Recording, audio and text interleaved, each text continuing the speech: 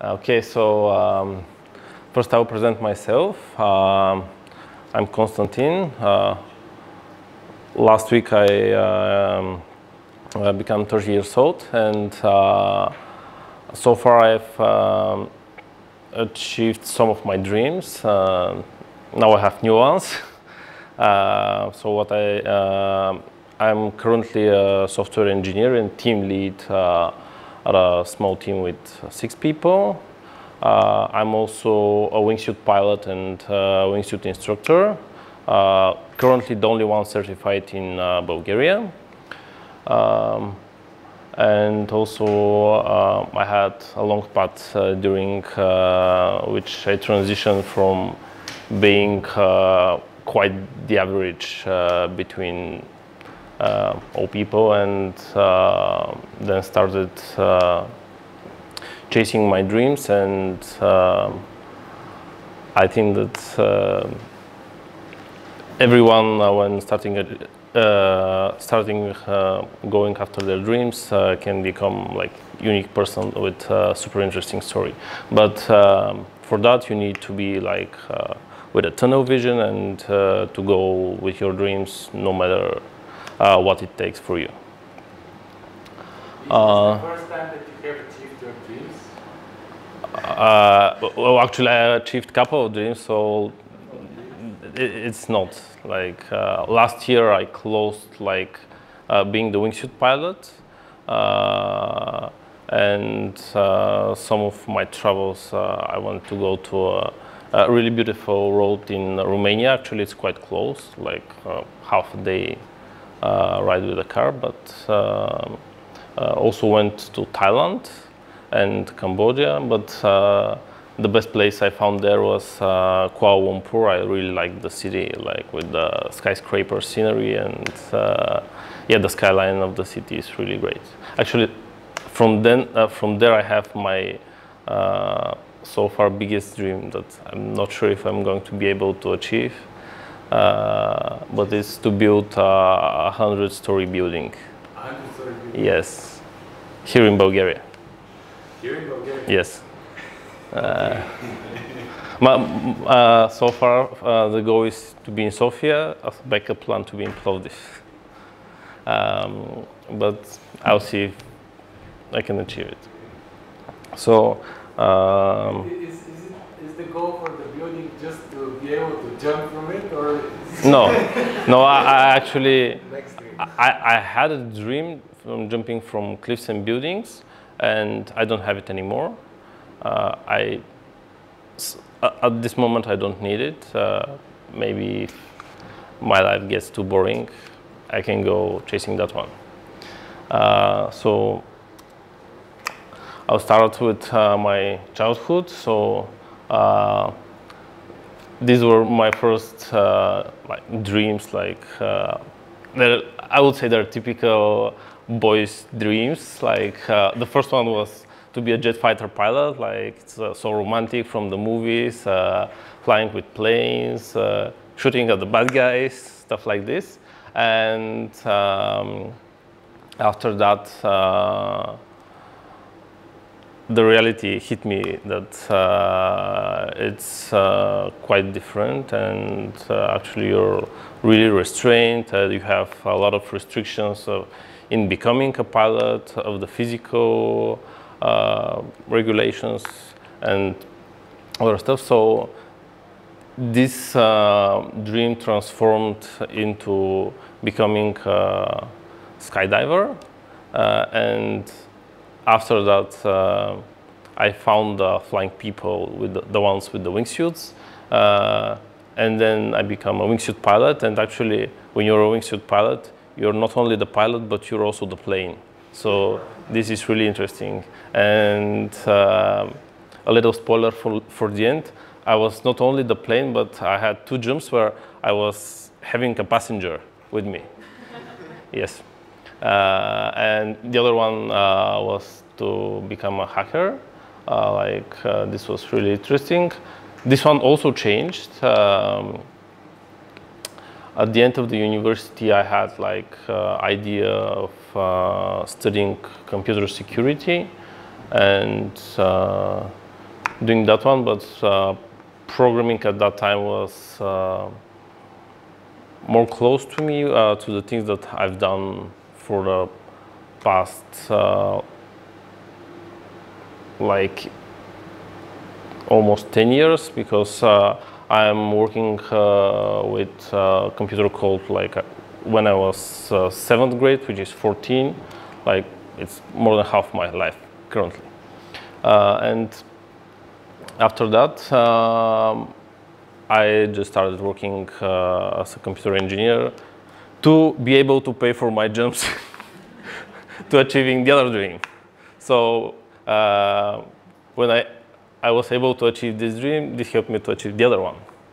So it's all connected, but you can always connect the dots when you are going backwards. You cannot connect it forward. Actually, when I got my second job, they asked me, where do you see yourself? And I told them that I want to lead a team. I had to have my own team. This was like in 5 years, and I started leading my team after 3.5 years, I think. Yes, 3.5 after that. So, and for the last 3 years, I'm leading a software engineering team. Okay, so how the thing started to change. First, I was average. I was overweight. This is overweight. No matter what everyone thinks. I was going to nightclubs, drinking with friends. Sometimes more excessive drinking than others. This was because you were fatter? No, this was because it was what everybody else does. So most of the people in university do that. It was fun time, interesting time. I'm not proud of it. I'm not ashamed of it. I'm happy that I have these dreams, but I could have get that time better from my current perspective. It's better to have them at this age than at 50. Yes, I agree with that one. I also had, on this picture, I also had asthma. I was not able to do physical exercise when I was running like 200 meters. I had like asthma stroke, unable to breathe. And this does not help with fighting obesity. Actually, one of the first persons that get me into the straight line was my mother. So she pushed me to go to a homeopathic doctor, and he prescribed me a diet. I think that was more important, and some homeopathic drugs. And after 1 month, I was cured of asthma, and no other people no medical doctors was saying that asthma is incurable, and I will live with it the whole my life. And after, yes, 1 month. And this was almost 10 years ago, and I hadn't had asthma stroke since then. Yeah, so that thing is really important. Basically, food is what makes us. So then I started losing weight. So on this picture, I was 87 kilos. After that, on my thinnest, I was like 63, some around 63, and now my current weight is around 72, 73. But also, it's not only the weight, it's the body composition that matters more. So with this, I started losing weight with dieting, but I didn't achieve the results that I wanted. So when you look at the mirror, you want to look like something like athletic, stuff like this. And yeah, only with dieting, this does not work. Like soft and mushy like that. Yeah. So, but the thing that this required to be like focused on the instructions for the 1 month diet, and after that, most of the diets that I follow, they're super strict. So this is when you want to achieve something, you need to have the plan, how to achieve it, and to break it down and to follow it step by step. Even if something throws you off your path, just go back and continue. Just very shortly, what sort of diet can you just very briefly? I followed many types of diets. For the last 3 years, I am on a plant-based diet, so I mostly eat plants and vegetables, not super exclusively. But this is what I believe is good for my body. No meat? No, it's sometimes I taste meat, but it's not like part of my regular food. I don't buy dairy or meat. It's if something I want to try, I try it, but that's it. So you're a vegan? Yes.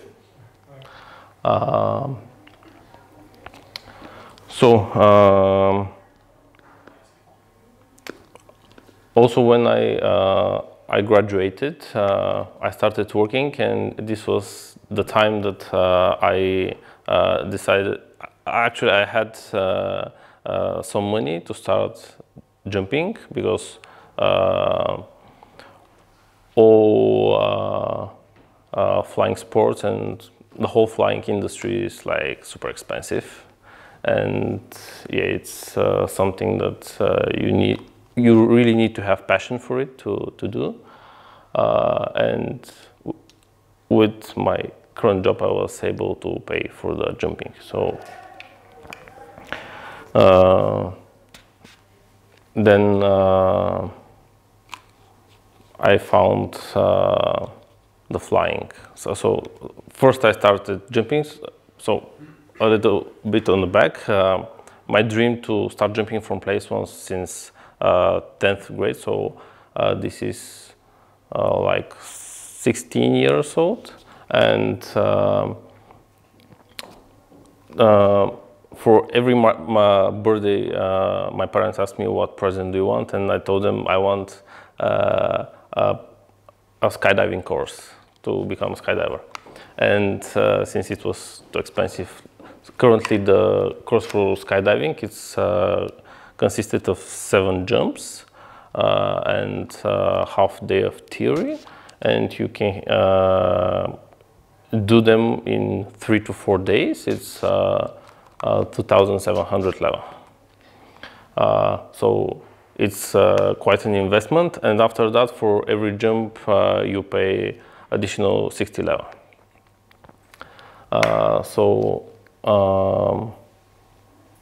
This was every year from 10th grade till I graduated, and when I graduated, I had a job before that. I collected some money, and then I started the course. The people there were really great, and currently I found them as part of my family. And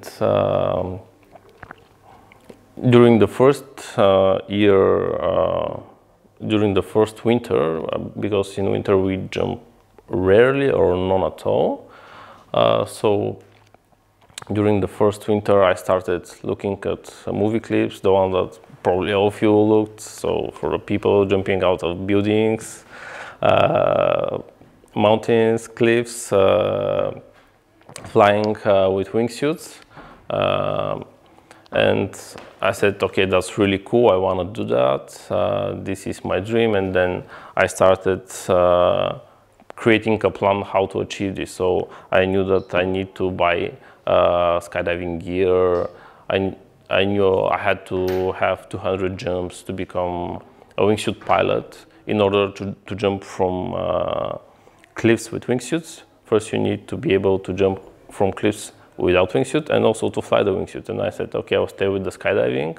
become a wingsuit pilot in skydiving, and after that, we'll see where this goes.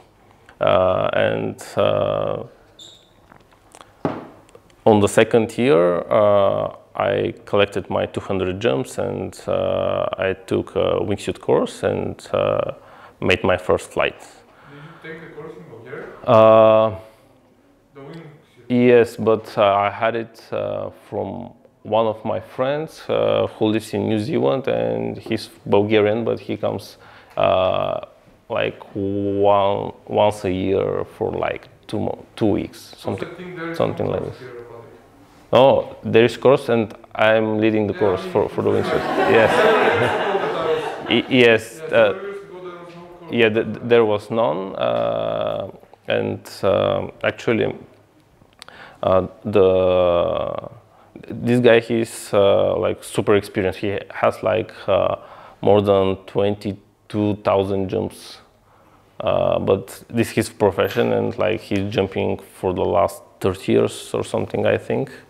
So he do it daily. Following my 200 jumps, like it takes really long time. You're able to do between 0 to like 6-7 jumps regularly.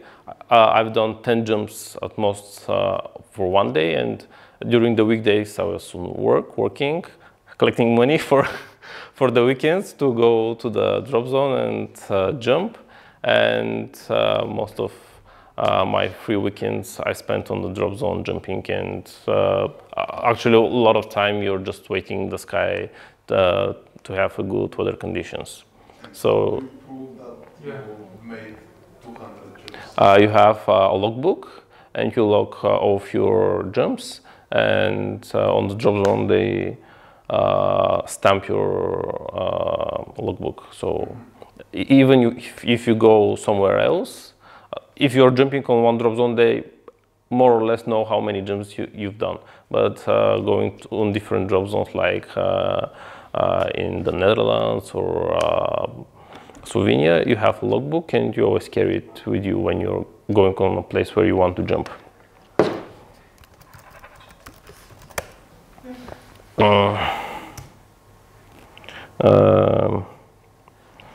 Okay, I'll continue with the flying, and then we'll continue with the slides. So actually it's connected with this one, so you see that everything is connected.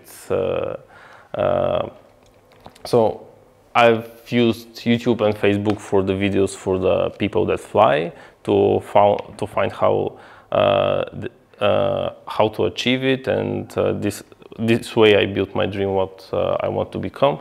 I had like troubles doing the wingsuit course here. First I tried to bring one guy from the Netherlands, but that one failed, and the one from the New Zealand was like my backup plan. But most of the time after that, I've teach myself how to fly the wingsuit, because he was here for 1 week, and after that he was gone, and I was here jumping, and most of my first 150 jumps I made on my own, which is not something that I recommend, but it was better than not jumping at all. So I just wonder, this was my role. The first jump, like with the wingsuit, because this is like... Oh, the first flight with the wingsuit, it's I would say it's like a common jump. Like you're not flying that much. For the first jump, we're focusing on the exit of the plane to be safe, some navigation for the student to be able to orient himself, because when you jump out of plane, you're mostly falling down, but the wingsuit, you have like a lot of horizontal speed, not only vertical, and you can travel significant distances. So in this way, you should be able to navigate and not to land like anywhere, but on the correct spot, and not hitting other people in the sky. The last one is the opening. So the opening is quite different because in a regular opening, your body position is like this. So this is the stable position for the skydivers. But with the wingsuits, your arms are not going above this place because you have the wings and this is their maximum span. So it's different, and it can cause additional problems for the correct opening of the parachute. But after that, when you start flying more and learning to fly, it's really different, and the sound you hear, because with regular skydiving, you're falling with rates about 200 kilometers an hour, and for the wingsuit, it's really, you can really control it. Like you can do a head-down dive like with 350 kilometers an hour. You can also do it with the skydiving, but after that you can use all that energy that you collected with the speed, from the speed, and then you flare the wingsuit and you can fly upwards. It's not like forever, but you can fly upwards for like a couple of seconds. It's also important, don't forget the brown pants. Yes. So I spent a lot of time with these platforms, like learning what I need to do, like building my dreams and finding people that achieved their dreams. Like one of the people I really liked seeing on YouTube was a guy called Bionic Rob, and he was a wingsuit pilot, and he was missing a leg, and I think it was like around his knee. Actually, what's very interesting is if you've seen the animation movie with the dragons, I don't remember the name, How to Train Your Dragon. There's a person, one of the main characters, he's missing a leg, and in one of the episodes he's flying with his dragon, and the prototype of the hero is like this guy, Bionic Rob. So it's really interesting, and being able to fly a wingsuit with such a disability is like a great achievement. And I said, okay, like these people are doing it, I will achieve it.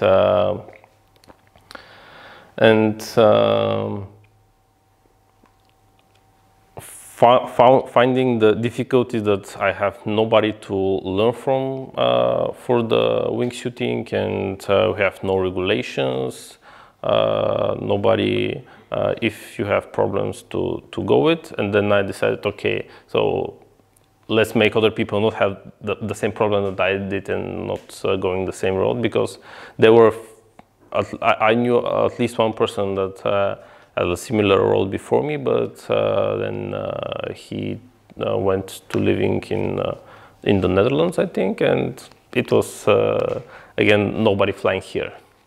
So I decided I would become an instructor. I give myself 2 years. I achieved it for 3, I think, after my first flight, 3 or 4, something like this. So it took me a little bit more time, but I knew what I had to do. I went to fly with other people in the Netherlands. So they have like one of the biggest, they call it Boogies. It's like a festival for skydivers. And there you go. On the one in the Netherlands, we were between 100 and 120 wingsuit pilots, 15 instructors, mostly from Europe, but not exclusively. We also had instructors from Australia, I think there was one from the States, and like seeing so many people, like some of them are really experienced flyers. You can learn a lot. And then I said, okay, help me to become instructor, what I need to learn. They give me some hints. I started learning the skills, and last summer I was in the Slovenia, really beautiful place. Their drop zone is between two mountains, so it's like a valley, and the drop zone is in the valley, and it's really beautiful place. So if you want to skydive, I would say that this is one of the best places I've skydived, and it's like 1,000 kilometers away from here, which is not super far. You're skydiving, meaning you're going with the plane and jump from there? Yes, exactly. Not base jumping like exactly, yes. I'm not a base jumper. Yeah, because I was like, where in Holland you can base jump, you know? No, they mostly jump in the Alps, like Switzerland, Italy, France, and also Norway. They jump a lot in Norway during the summer. This is for Europe. These are the most common places for jumping out. Do you want to do a base jump? Not yet. I don't do as many jumps as I think will be somewhat safe. So like skydiving is super safe. You have a lot of altitude. No, it's super safe. It's like safer than walking on the street. Yeah, you can be hit by car. Yes, and it's pure statistics. So for the wingsuiting is a little bit more dangerous because you're a little bit more restricted, but skydiving is generally really safe. Base jumping, on the other hand, is especially the one flying really close to the terrain, is the most dangerous sport, the most lethal sport that currently humans are participating in. Yes, and one of the biggest problems is that people that jump there's no restriction there. You cannot get police officers on every rock and say, yeah, do you have like 200 jumps to jump from this cliff or not? People just go and jump. Actually, in the United States, it's forbidden. It's illegal there, and if you jump, they can arrest you for that. In most of Europe, it's not regulated, but it's okay to jump. But at some, I think it was Chamonix, when one pilot hit a cabin in the forest, and they forbid the flying for, I think it was 6 months or 12 months, something like this. But again, I've also watched one live stream from a guy that he went on a cliff and then put his phone in his pocket, and after that started flying and then hit something. And after a couple of hours, he was found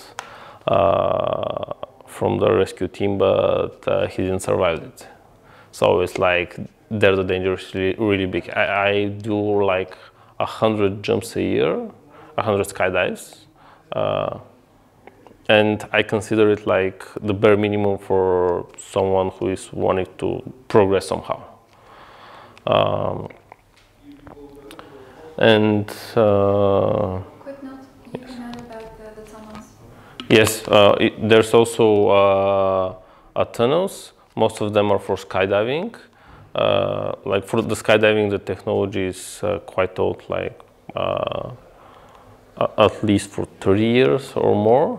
And for wingsuiting, there is one in Sweden, but this one is like about 1.5 years.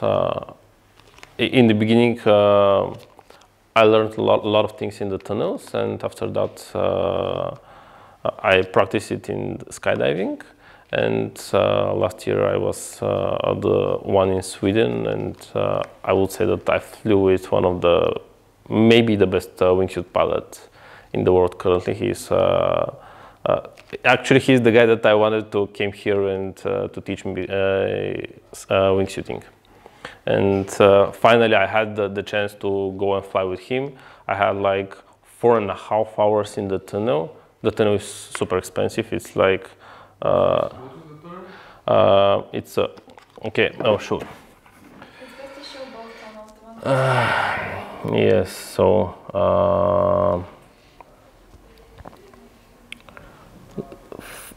this is the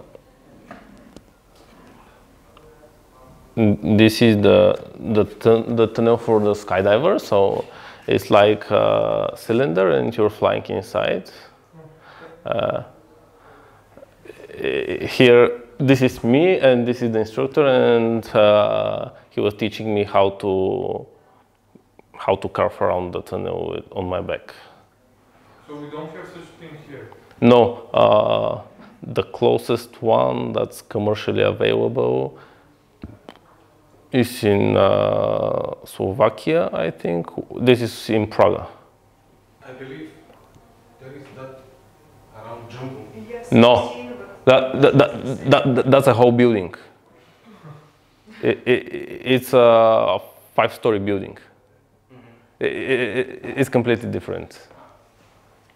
And you cannot do this one in the one, and I also know that that one is disassembled. So this is for skydiving. The other one it's for tourists. Yeah.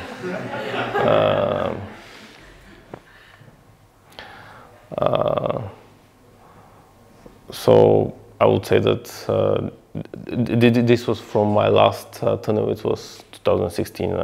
After that, I went flying in the other tunnel last year, and this one is inclined, so it's like the flying chamber is not vertical, it's inclined. So like you can, because with skydiving you're falling down, and wingsuit you're flying forward.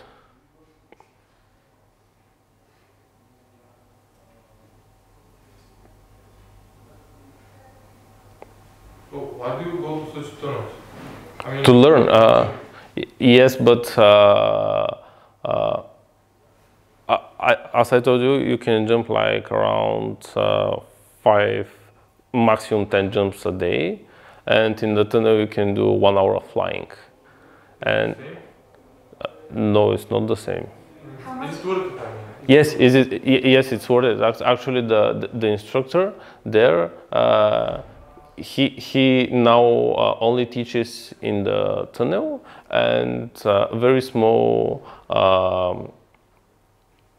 portion of the things he's teaching in the sky, because you're not able to do some maneuvers inside the tunnel. But here you're learning to fly really precise, and even if something happens and you fall or do something, you can really fast reset the whole setup and start flying again together.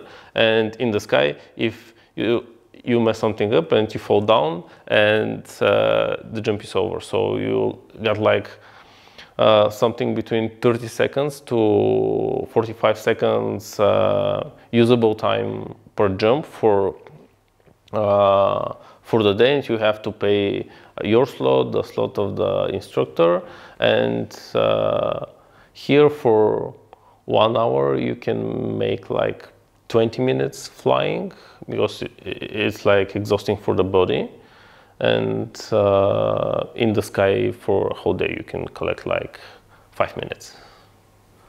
In here for 4 days I get 4.5 hours. So I get the same time for about 5 years of jumping, or 4 years, something like that. How long is the longest jump that you have on a plane? Yes, on the plane, from the plane with the wingsuit, I've achieved like 2 minutes and 15 seconds. And the regular skydivers that are jumping from the same altitude, like they made around 45 to 50 seconds. Is this like, does this count on this book? No. No? No, because here you don't have the openings, you don't have the exit from the plane, and you don't have the flying with the canopy. So you've got the skill, but even if you collect endless amount of time in the tunnel with with the wingsuit and without the wingsuit, you're still not going to be permitted to jump from a plane with a wingsuit if you don't have 200 jumps. Because the dangerous part is exiting the plane and opening. And you don't train them here. So this is the problem.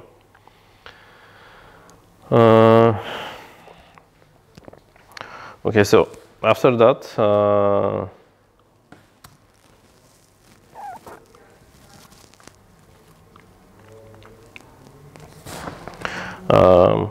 when I started jumping, I had like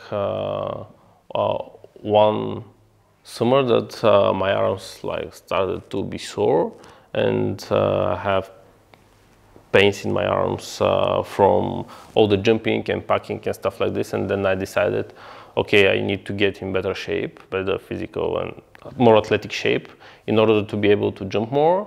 And one of my colleagues sent me, I think it was a YouTube clip for some kind of training program, and they said like how people that are not athletic for 3 months transform their bodies completely, like looking like real athletes and stuff like this. And I also used the platforms for me, like looking different people. I started using the program then. I think it was like really good for me as the beginning. Currently, I'm training on a different, more strength-oriented program, but in the beginning, like this was really helped me gain more air, be more fit, look better, and of course, I had a dream like having a six-pack. Yeah, it always starts like that.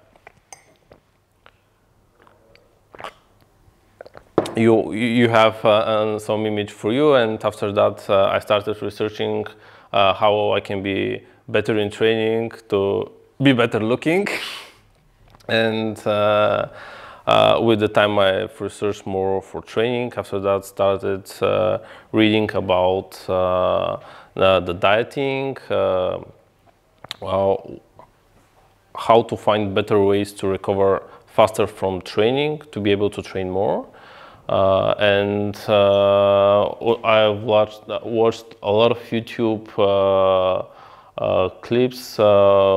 There were a lot of presentations from doctors and stuff like this that they showed how on a vegan diet they are able to cure like more of the most common disease that currently people are dying from, and they're heart disease, diabetes. And yes, they're all based on what we eat. It's not like you don't have to have them. Yeah, diabetes type 2 is curable. And it's not my statement. I've watched a lot of doctors how they cure it, and after some research, even the American Association of Doctors, like they also recognize it as a treatment. Standard, if you see standard medicine, they don't advise you to eat on a vegan diet, because you have vegan diet is mostly from carbohydrates, but they're not simple, they're complex carbohydrates, and you have a lot of fiber. And the main problem of diabetes type 2 is that you have fat in your muscle cells, and this fat is blocking the insulin going inside the muscle cell, opening it for it to absorb the glucose from your bloodstream. So this is The part is that you're doing all this to look good, and yeah. then the fat Mexican comes and knocks you out. You know? Yeah, he's fat Mexican, but he trained a lot. It's not like, yeah, I would say that his dream, and he was not all day standing behind the genres eating junk food, but most of the time he spent in the on the boxing ring training. So for me, the more I looked at the clips, I I've studied more. I was really interested at that part in the medicine and the food, how the food is working on my body. I've tried different types of diet. Also tried something which is really hard to have a plant-based ketogenic diet, but I don't recommend it. Yeah, it's in the end you look good because you lose a lot of water, but actually for training water is really important for the body. For most of our bodies are made of water, so yeah, it can help you for some stuff, but yeah, in the end you collect a lot of fat around your internal organs, which is fat you cannot see, but it's more dangerous than the one under the skin. Sorry? Like beer belly. Yes.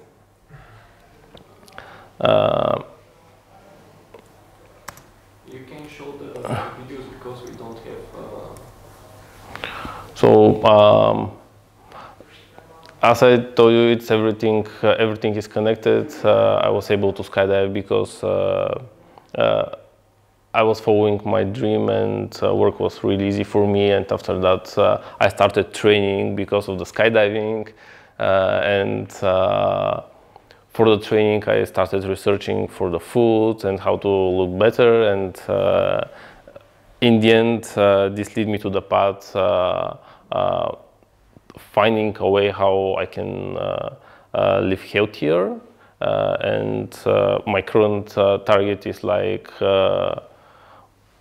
if and when I grow old, because I'm jumping from place and everybody can be hit by a car, so you don't know when you die. But if I become old, like, I would really like to use my body on full potential, and there are a lot of old people that if you move, if you have proper food and nutrition plans, and also your brain. Your brain is like your muscles, and you need to train it also. You can be like really healthy and active person like 80, 90 years. One of the vegan doctors, he was a heart surgeon. He was operating until he was 95 years old, and then he said to his colleagues, it's time to take a break and to spend more time with my family. And in the beginning he was eating standard diet, but he was not really keen on meat and dairy. And after when they found out that you don't need to eat dairy for calcium, actually it's the opposite. When you eat dairy, it causes you to drain calcium from your bones because of the acidity you're getting inside your body. So then he became vegan, and yeah, he was one operating people's hearts, and he knows he knows it very well, and saw the results of a lot of people eating a lot of fat. And this is animal fat. So this one, I'm not sure if he's still alive, but if he's, there was one movie when where he was 103 years old or 105, and he was walking down the streets, up the stairs, and he was also taking care for his garden. So, but what you need to do is to start researching, because the problem in our society is that there is a lot of information, and if you want, you can find that vegan is super healthy, and if you want, you can find that vegan is super dangerous, and you can find it for everything. I promise you, you can find that cheese is super healthy and the cheese is super dangerous, and it can kill you if you eat one bit. The same is for all kinds of foods. So here's some for the training.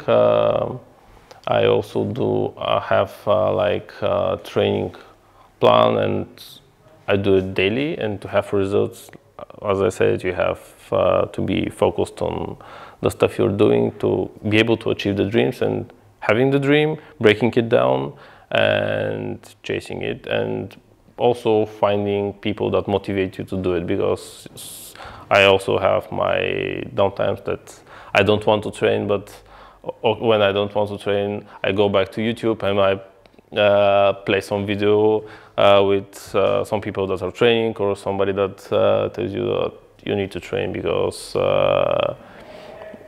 this is how you achieve your dreams, or like listening for stories like Arnold Schwarzenegger and The Rock and other people that when you have the vision of you achieving something and you know the road that you need to go, it's easier to follow it. If you don't have that, you're like wandering around. So I've told you a lot of the food.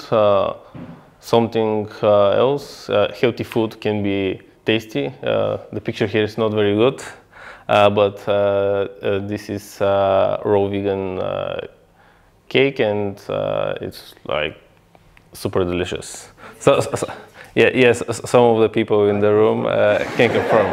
Yes, and the other thing is like for my food plan, I tried to have my food like prepare it for 3 to 5 days. So one day I'm cooking, spending more time cooking, but on the next 3 to 5 days I have like my food, and when I go somewhere I just grab it, and I have no distractions for that one, because again I have the plan, and sticking to the plan is easy when you have them and you don't say, okay, now I have to cook again and stuff like this. And when you're prepared for the plan, it's a lot easier to achieve it than if you try to come with it every day. Being consistent. So this is my room. This is a 360 view of my room, and as you see, I don't have excuses for training because no matter if it's rainy, if the weather is too hot or something like this, I have my training equipment and I can train at home. So they don't take really a lot of place, and they're not super expensive. Like the weights are somewhat expensive because you're paying for the iron per kilogram, but it's like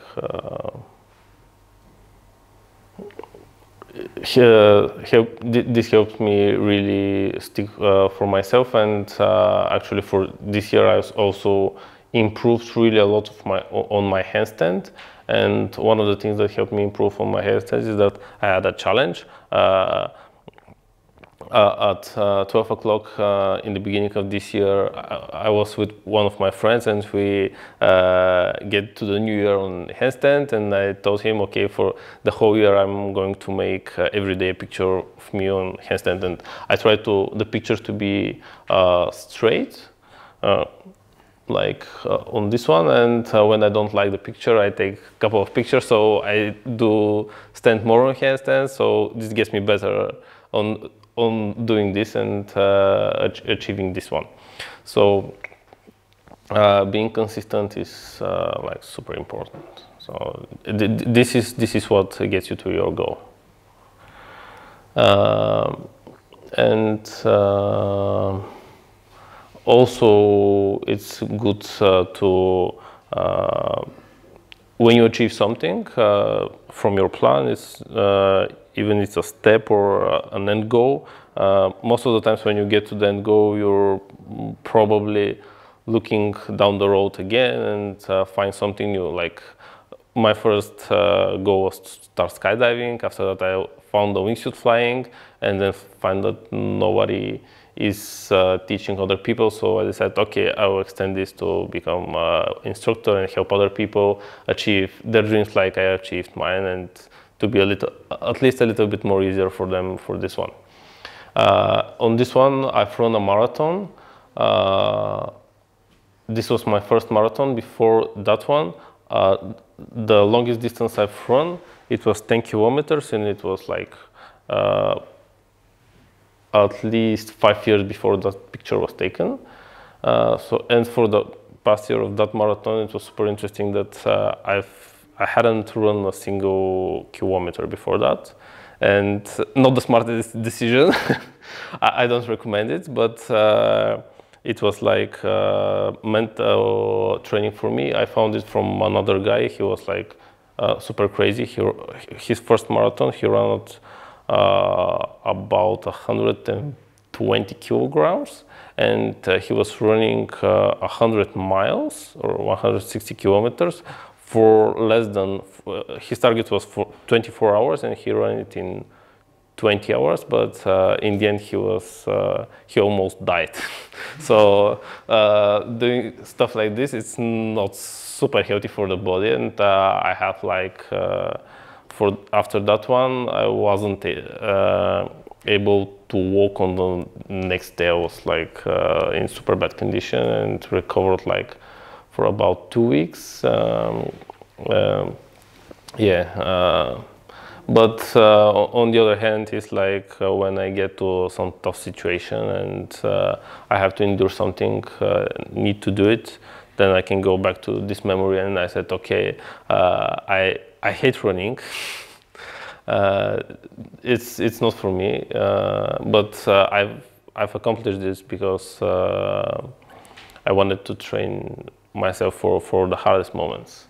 So when you achieve stuff like this, just stop, recognize them, be happy for them, and after that, find the next goal and continue on the road.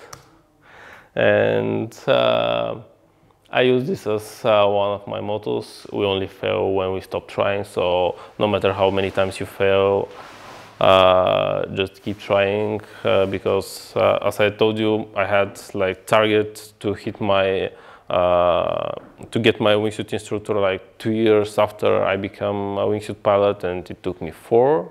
So there were some hiccups on the road, and I would say that the handstand training is more close to this one, because I felt like thousands of times before I learned how to handstand. So yeah, just keep doing. I have a few more videos if you'd like to see. This one I promised to you. It was the one with the passenger.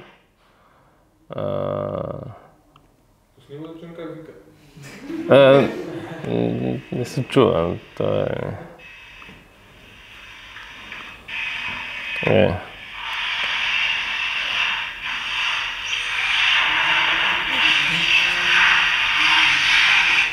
So the passenger is in the back? Yes, she's holding on my back, and yes. Actually, she made a really cool Facebook video with music and soundtrack on it, and it was like super cool. So. What is the maximum number of passengers? Yeah, I saw a video with 2 passengers, but I think this is the maximum. And here, sorry. You need to pay extra to do this kind of moves. Sorry? Does you need to pay extra to do this kind of moves instead of just no. So here you cannot see her, but actually she's flying, and because the camera is pointed on the backward, and I'm flying with my wingsuit with the head down and carving around her, like similar the one that you saw in the wind tunnel that we were the 2 rotating against each other. So, but here I'm with the wingsuit. And it's a little bit more complex, but yeah, it was a really fun jump, and we both have parachutes. Oh, okay. So she has her own parachute, and here's my parachute, and now you see the opening. So, and she's over there. Yes. Do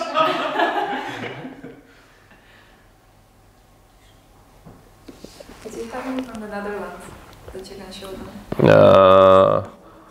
I have somewhere here a big way, so this one is pretty cool. At some point I was also training pole dancing. In the beginning I was using it for the stretching because they forced us to stretch. After that I started stretching on my own. But it's interesting, and here I was jumping with one of my friends. This is my instructor who taught me skydiving. He wasn't seeing much with that face because he was seeing only with through this hole. On the other one he was not able to see. He has a helmet underneath the mask, so yeah, it was like a fun jump, really fun.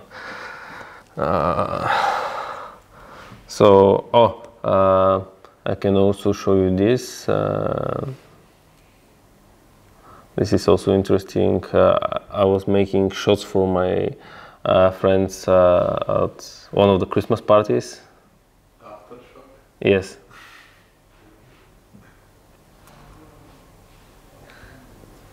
I still do have parties from time to time, but I keep the alcohol to minimum. Okay. This one is from the Netherlands. So this is the biggest formation I flew so far. It was,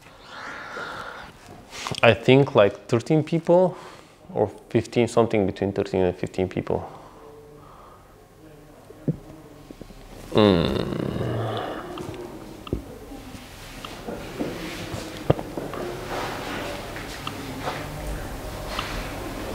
Okay.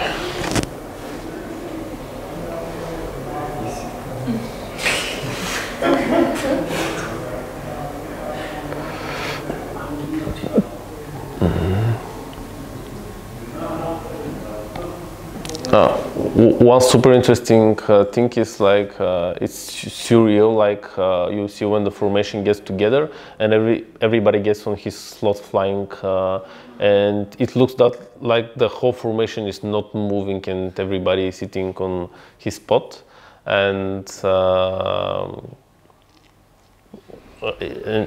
yeah, at the same time everybody is moving with like 200 kilometers an hour in a three-dimensional direction, because we're not only falling down but we're also flying forward. Yeah, here you can see it like really good.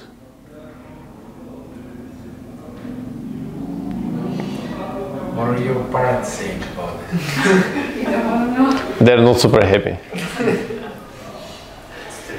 And at the same time they're like very proud because of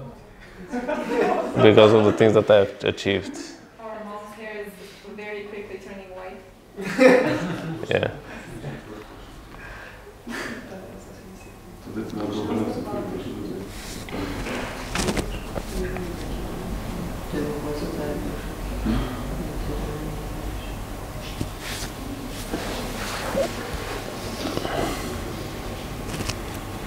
There is probably a clock that is signaling you when to... No, it's not a clock. Clock won't do the work. It's I have an altimeter.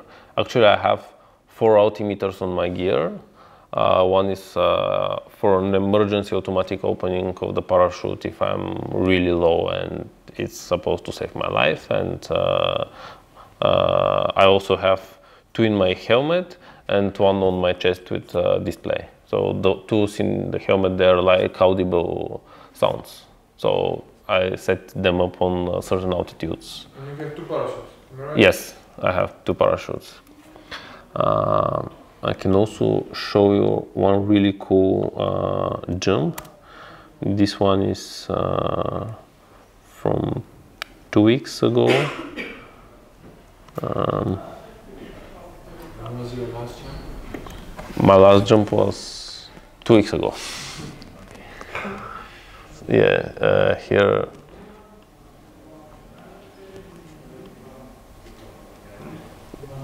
I was testing a new 360 camera, and like the cool thing is that you can browse around, but here the speed, the internet connection is not super fast. So the standard height that you're going? Like, I mean, 3,000 meters? We're jumping currently from 4,200 meters. And this is Something around this. Yes, but this is more standard. Something between 3 to 4.5. And this guy that jumped from, I don't know, yeah, from the balloon. Yes, that's not your everyday jump. So I'm sorry, but here the video is not in super good quality. Here is like really cool that you can see the clouds, and when I look down you can see also the altimeter on my chest. What do you think about Frydix? Do you remember that guy? Yes. Do you have a dream like that? No. I don't think that that one is like super hard. Like, and I don't have the need to do that one. I'm liking the 100-story building dream better.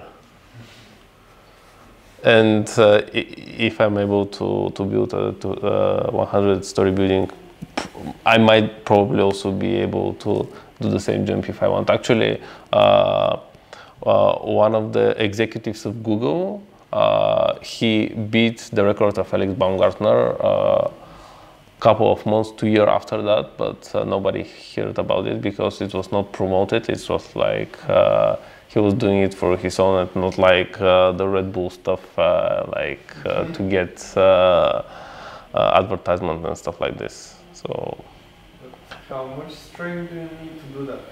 I mean,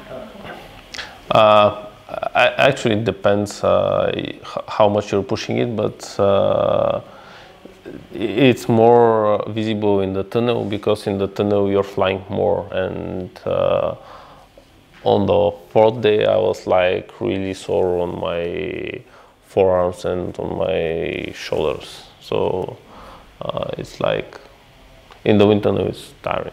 Definitely, you need to have a good physical fitness for that one.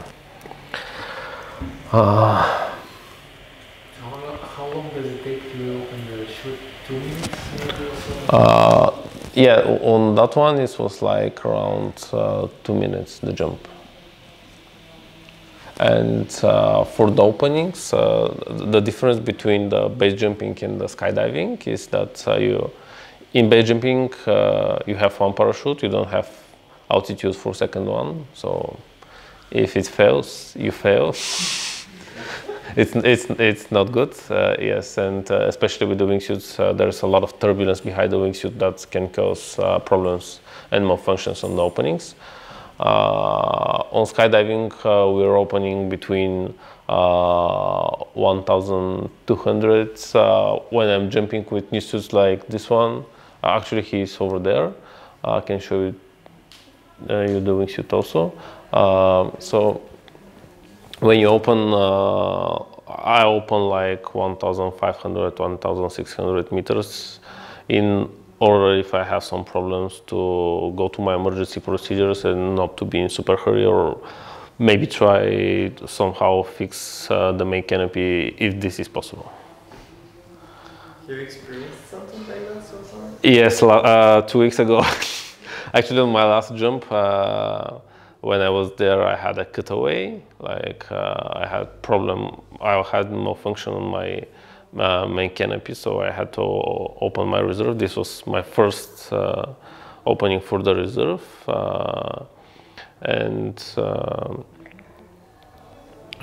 yes, it was malfunction caused by the wingsuit and my my not that good body position on the opening. So basically I caused it, but yeah, after that I sent the videos to the guy that teach me how to be an instructor, to help me to identify some problems and how to minimize them, how to, yeah, you cannot fully eliminate them, but you can do as much not to happen. So that's why the time in the tunnel does not count as jumps, because the life-threatening parts of the jumps are not the flying, but the landing. You have one really cool landing that you can show them. Yeah, that one I will have to search more. I will show you the wingsuit. This one is my biggest one. I have like 5 jumps. It's the blue one over there, and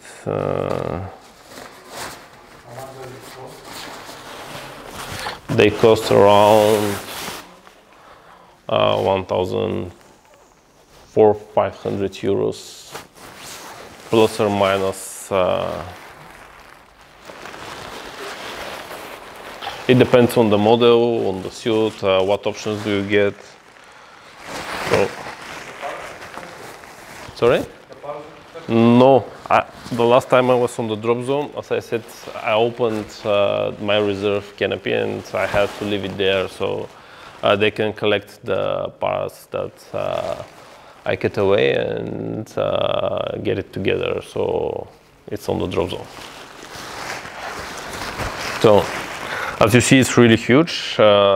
Actually, the difference in the wingsuits is you start with wingsuit with small wings on the legs and on the arms, and when you become better, you can start learning to fly bigger suits, and with bigger suits you can fly more, but they're harder to fly because the smallest movement you made, it affects the super large surface, and this surface makes you move in the air. So suits with this size, you're required to have 200 wingsuit skydives to start learning to fly with this one. So it's not like for beginners.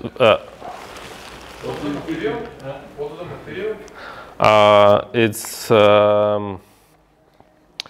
It's some kind of nylon, and it doesn't allow air to escape from it, and you have inlets, and when you start flying in the air goes inside, and the wingsuit is constructed the same way as the canopy you're flying.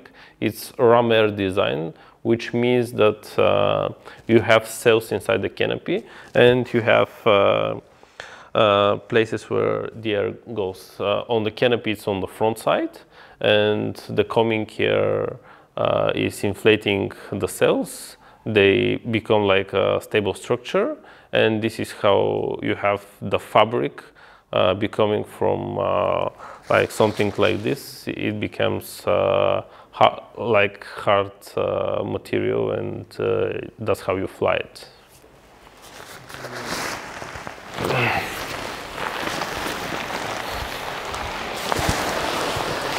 So I think I'm in the end. If you have questions, don't hesitate to ask. So yes? You're an instructor, so if someone wants to come to you yes. to teach him, first he or she has to have 200 jumps yes. without this? Yes. Only with the parachute? Only with parachutes. Okay. And we also have a requirement that most of the jumps are like recent jumps, like because you can have 200 jumps in 10 years and you're not flying a wingsuit with 200 jumps for 10 years. Yeah, you have like around 50 to 100 jumps for the last year.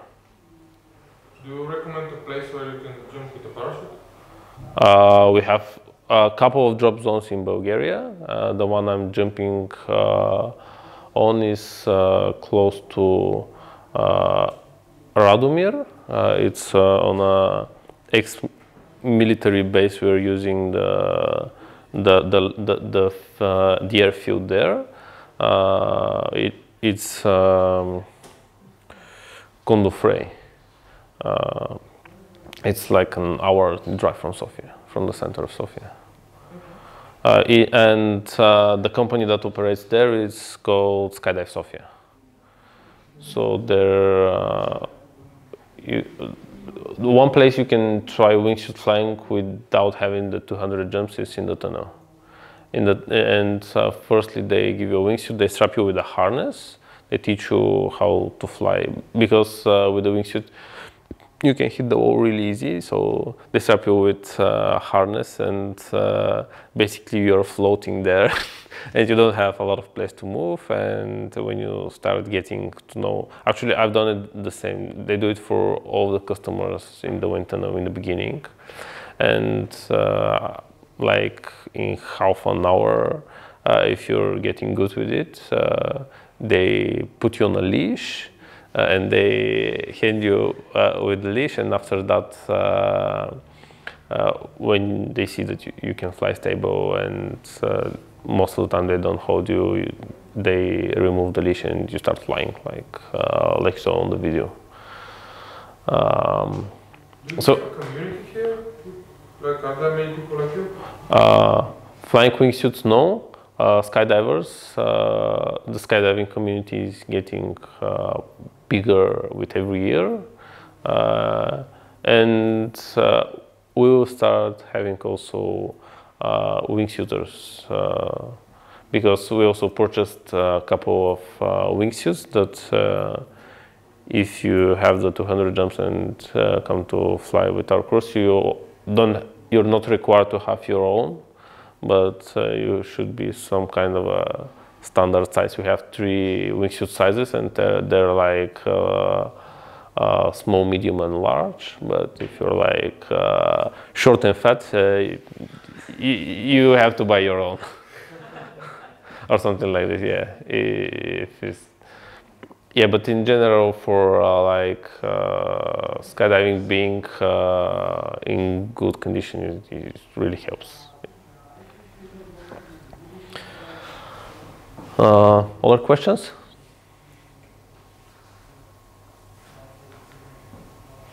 You can show them the landing.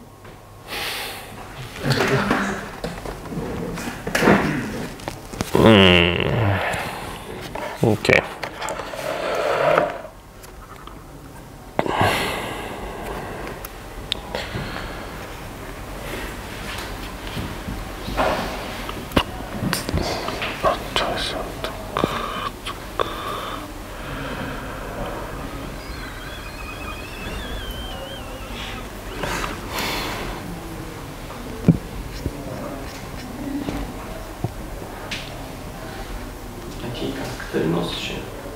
Да.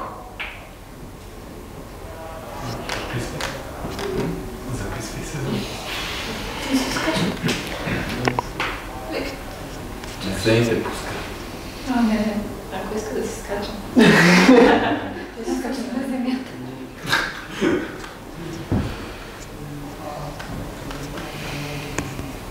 Не го пускам, имаме ли да